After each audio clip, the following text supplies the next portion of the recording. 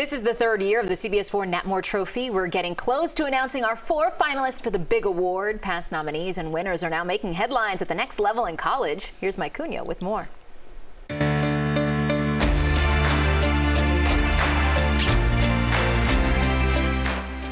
Well, the search for the 2022 Nat Moore Trophy winner continues, but this week we wanted to give a shout out to some of our former nominees who are having success at the college level. Let's start with the Gators and wideout Xavier Henderson. Florida taking on #1 Georgia, and Henderson gets loose down the sideline for a 78-yard touchdown. This was his second touchdown of the season, but the longest reception of his career.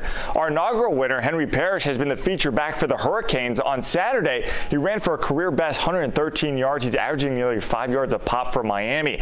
And finally, former St. Thomas Aquinas QB Zion Turner led UConn to a win over Boston College. This one, a 62-yard hookup that ends in the end zone. Now, don't forget, you can nominate your favorite high school football player at natmoretrophy.com. Do so quickly. Time is running out. The CBS4 Nat Moore Trophy is sponsored by FPL. Save more than $30 a month with tips from the FPL Energy Manager. Visit FPL.com/takecontrol.